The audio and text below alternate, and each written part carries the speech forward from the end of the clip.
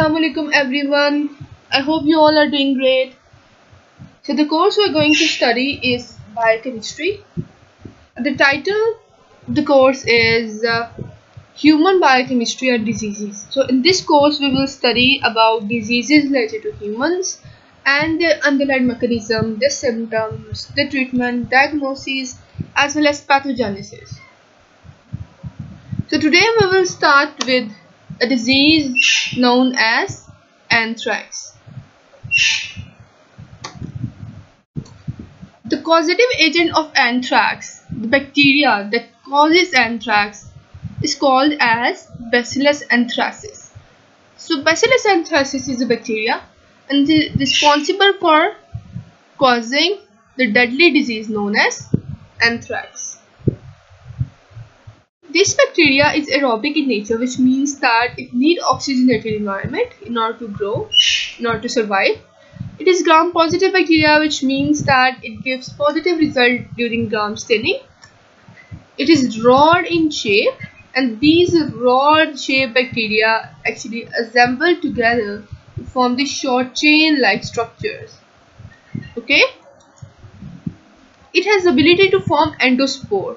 So endospore is actually a tough resistant structure which is usually the characteristics of gram-positive bacteria. In this case, this Bacillus anthracis produce endospore during unfavorable conditions such as lack of nutrient, dry weather, or during drought in which the bacteria is not capable of it is not capable of reproduction or to carry out its normal life processes. So when favorable condition returns, like when enough nutrients are required for bacteria, then it becomes vegetative. It will again reproduce and grow again. The next thing is that it is encapsulated, which means that consider this is a bacteria. This is its cell wall. Okay, then around the cell wall, thick layer known as capsule is present. Okay, this is capsule, this is cell wall. So around the cell wall, a thicker layer known as capsule is present. So we'll say this bacteria is encapsulated. Obligate pathogen, which means that it requires a host. What? It requires a host to fulfill its life cycle, to complete its life cycle. As you can see in the diagram that this is a bacteria, this is another bacteria. It is rod in shape, and this rod shaped bacteria assemble together to form short chain-like structure. This is bacteria, this is cell wall, and additional thicker layer known as capsule is present around the cell wall. So based on route of entry, there are three types of bacteria. Anthrax, cutaneous anthrax, also known as skin anthrax, gastrointestinal anthrax, or inhalational or pulmonary anthrax. Each form can progress to fatal systemic anthrax if left untreated. So first of all, we'll study about what these routes are. So cutaneous anthrax cutaneous means skin. So during any cut, abrasion, or any wound, any injury, somehow anthrax spores enter into the skin via that open cut, and these spores will enter the lumen of the person, produce its particular toxin proteins. These toxin proteins will be then released into bloodstream, which we'll study later, that how these bacteria produce this toxin protein and how they actually release into bloodstream and become systemic, and how this bacteria causes anthrax. So for now, just consider that this somehow the anthrax spore enter through the open cut into the skin, and it causes anthrax. Okay, or even a biting fly from infected animal might carry some spores with it. Okay, it might carry some spore in its mouth. So when it bites human on skin, the spores can actually from skin into body, which can cause anthrax. Gastrointestinal anthrax is by ingestion, which means that if we consume uncooked meat, raw meat, or raw meat or uncooked meat that contain anthrax spores. So these spores can also enter into human body via ingestion or inhalation. If the anthrax spores are present in air and the person inhales the spores can enter into the respiratory tract, into the lungs, they rest in the alveoli, and from that alveoli they may enter into blood and causes anthrax. Okay. So first of all, we'll study about cutaneous anthrax. So cutaneous anthrax, as I've told you, is a skin anthrax, which means that, as you can see, that this anthrax spore enters through the open cut of the person, and this is known as cutaneous anthrax. It can also be spread by biting insects, which carry spores, anthrax spores. So, from 3 to 5 days of post-infection, a small pimple-like structure known as papule form, which after 24 hours become a raised structure, and around the raised structure become ulcerate. Okay, this raised structure will become ulcerate.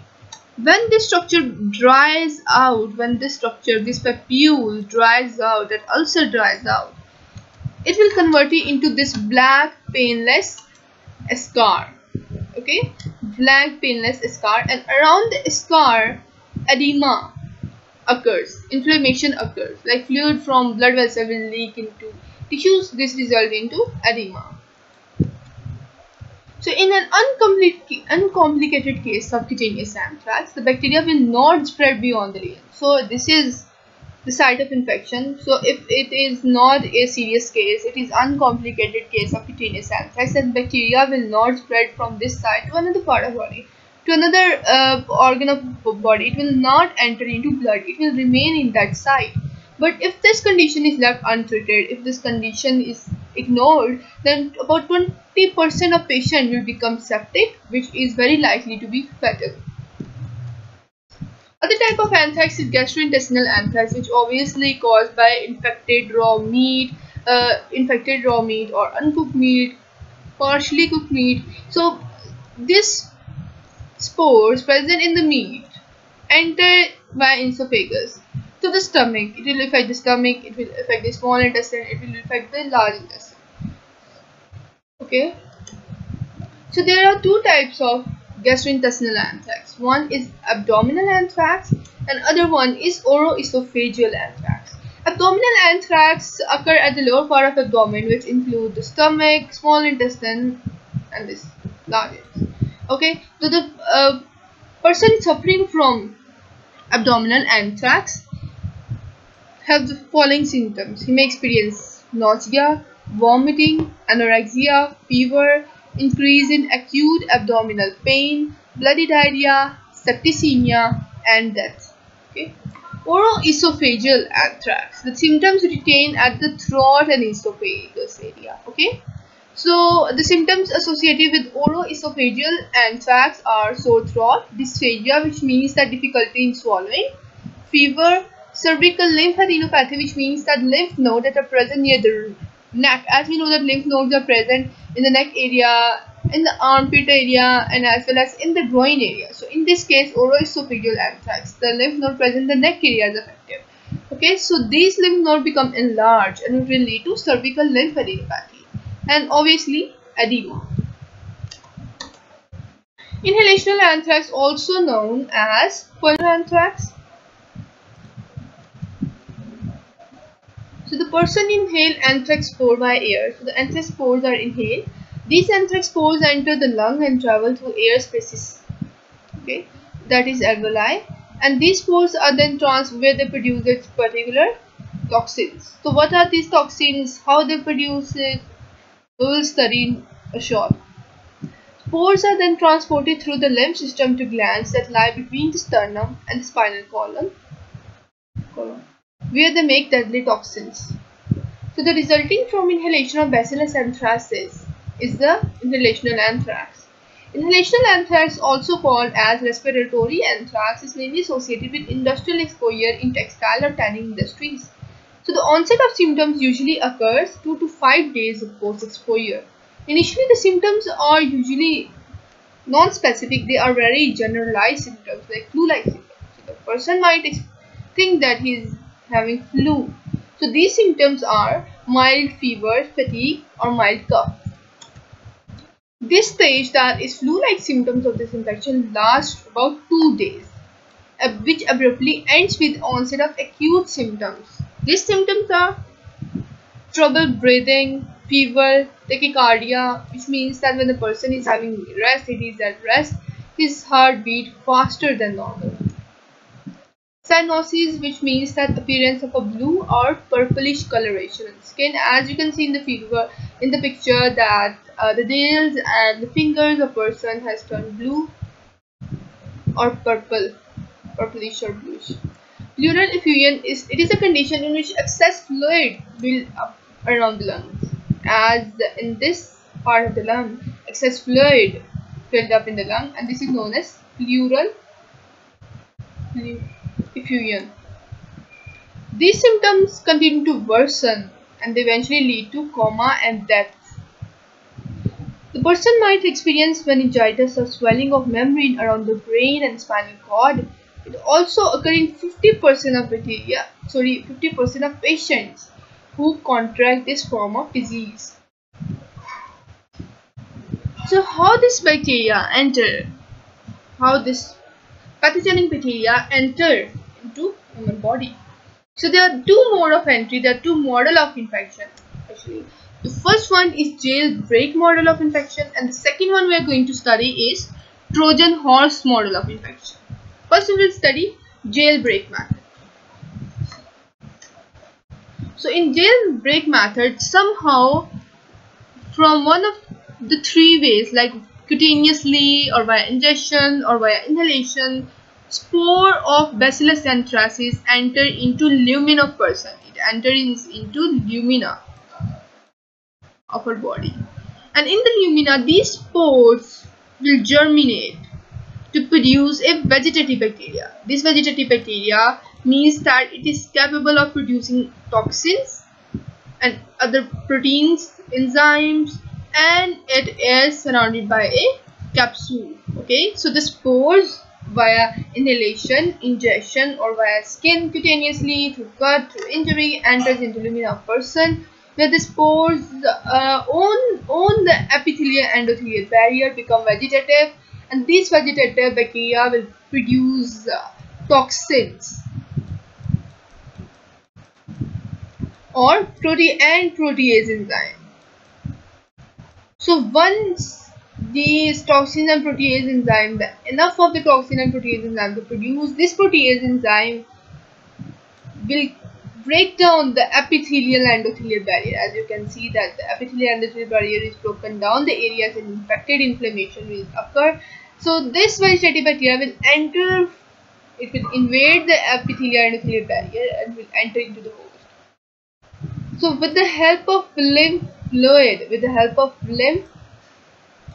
flow, this bacteria will enter into lymph node. Okay, this bacteria does not require any carrier protein or any other cell like phagocyte cells to transfer it or to take it from this barrier, this side, to lymph node. So once this bacteria enter into lymph node, it will produce more bacteria. Okay, it will produce more toxin, it will produce more protease enzyme, and once enough of these will be produced, it will compromise the integrity, it will compromise the structural integrity of lymph node. So once the structural integrity of lymph node is compromised, it is lost, then these bacteria will leave the lymph nodes and they will enter into blood. Okay, once they enter into blood, they will cause bacteremia and death of person. So this is the jailbreak method, by which the Bacillus anthracis spores enters into host cell. The other method is Trojan horse method. Okay, so in this method, the spores somehow one of the three ways, like from cutaneously, inhalation via or injection, enters into lumina person. So these spores will directly invade epithelial endothelial barrier. It will directly cross the epithelial endothelial barrier. Okay, it does not require to produce a vegetative bacteria, to produce toxins, to produce protease enzyme, and then to break down the epithelial endothelial barrier that we have just studied. Okay, then this spore in Trojan horse model, this spore will directly enter, it will directly invade epithelial endothelial barrier, it will enter the host cell, or with the help of phagocytic cells, the phagocytes might ingest the spores, and when they cross this barrier, they will enter into lymph node. Okay, so in this case, phagocytic cell or directly spore will enter into it, and in lymph node these spores will germinate. Okay, in previous model the spores germinate on the surface of epithelial endothelial barrier, but in this case it will germinate inside of lymph node. So inside of lymph node, when the spores germinate, then it will produce toxins. It will produce toxin proteins. Which toxin proteins and how toxin proteins are produced, we will study it later. And the protease enzyme. When enough of these are produced, the structural integrity will be lost. Lymph node will lose its structural integrity, due to which it will leave the lymph node and enter into blood, which will lead to bacteremia and death of individual, death of patient, because this infection has not been systemic. So what causes Bacillus anthracis bacteria to be a virulent bacteria?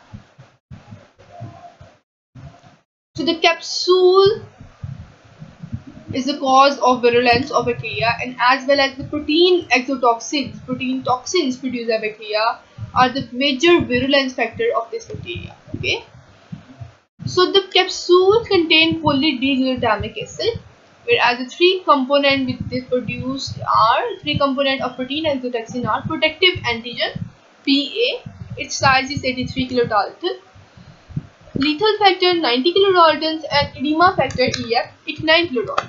So note that this bacteria contain two plasmids. One is PXO1 and the other one is PXO2. PXO1 contains genes which code for production of this toxin proteins, whereas PXO2 contain enzymes which are responsible for formation of capsule.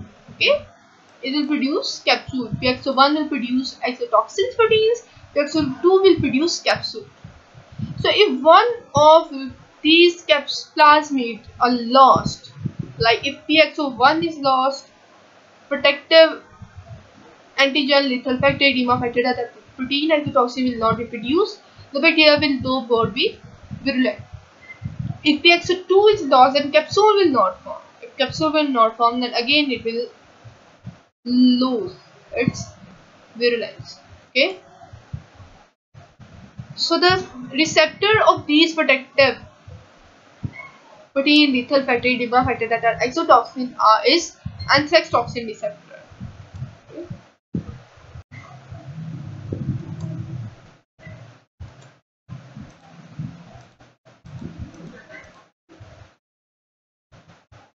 So this is the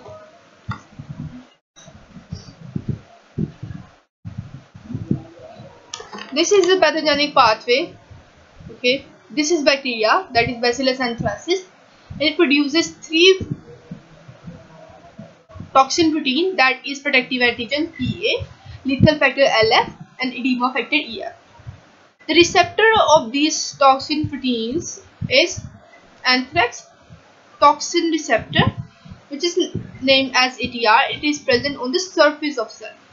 So first of all, only protective antigen PA will bind. Once PA will bind, a class of protease known as furin will come, and it will cleave the amino terminal of 20 kilodalton segment from this PA, protective antigen toxin, whereas remaining 63 kilodalton segment will remain attached to ATR. This PA63 will then heptamerize, like 6 other units of this PA63 will bind together with 6 other, as you can see, 6 other ATR receptor to form a PA haptamer. Hapta means 7, so it will contain 7 PA63 molecules. Okay, once this haptamer is formed, then 3 of the lethal factor and edema factor will bind to this PA haptamer. Then this whole structure, this whole complex will be endocytosed by cell, and in endocytosis by cell, the receptor will be dissociated. The ATR receptor will be dissociated, and it will form a pore. PA pore will formation occur inside the endosome.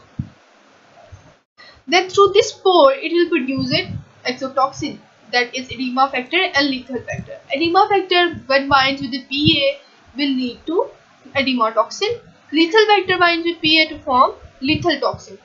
So edema factor, edema toxin, is called muddin dependent adenylase cyclase enzyme, and it will catalyze the conversion of ATP to cyclic AMP.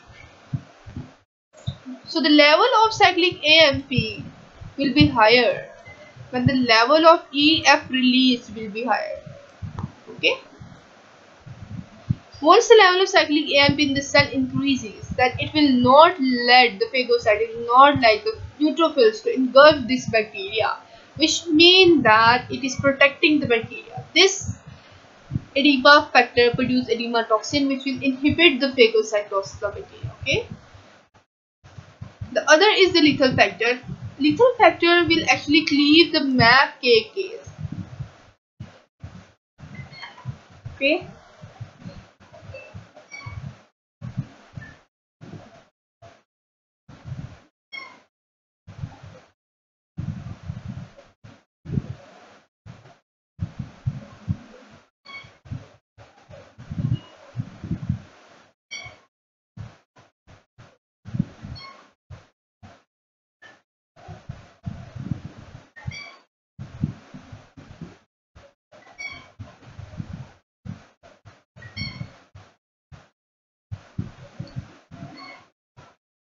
I'm sorry for disturbance. So where we were. Okay, the lethal factor will cleave this MAPKK.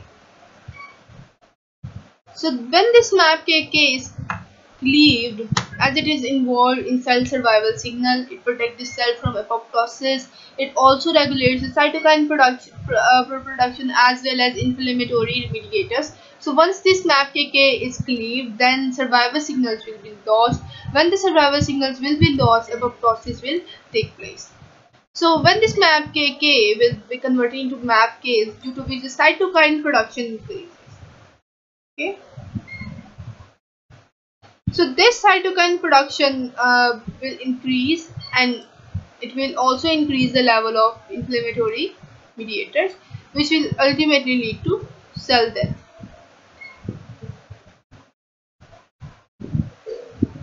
So the overproduction of the cytokines, these cytokines include TNF alpha and IL-1 beta, which will lead to lysis of macrophages. Rapid release of these inflammatory mediators also contribute to sudden death, that is characteristics of anthrax. So this is a zinc dependent protein enzyme. NLF is a zinc dependent protein enzyme, and MAPKK means that it is mitogen activated protein kinase. Okay. Whereas LF is calmodulin dependent adenylate cyclase enzyme. Okay. So this is another simple pathway, that is the anthrax toxin produce 3 types of toxin: protective antigen, edema factor, lethal factor. They bind to its receptor. Once it binds, furin enzyme comes, it will leave some other fragment, that is first PA20, the remaining 63 will remain attached to the receptor. This the larger segment will then haptamerize and form this complex PA haptamer, and then this PA haptamer with these 3 toxin subunit bind, and this pore will be engulfed by endosome, and then in endosome mature pore will form, and through that pore the toxins will be released into cytosol. And same, this is bacteria produce its toxin. This is ATR receptor. Furin will release the segment. PA20 remaining 63 will remain attached. This will heptamerize to form PA heptamer, and with this heptamer, EF and LF will bind. This will endosome. In the endosome, will produce spore. EF edema. Fat will produce edema toxin. Lethal fat will produce lethal toxin. It is independent. It is calmodal independent. Phenolase cyclase enzyme. Okay, it will catalyze the conversion of cyclic AMP to ATP to cyclic AMP. Sorry, the level of cyclic AMP increases as the level of EF increases, which will also lead to edema. So it will also decrease the production of PAPase, due to which necrosis and hypoxia occurs.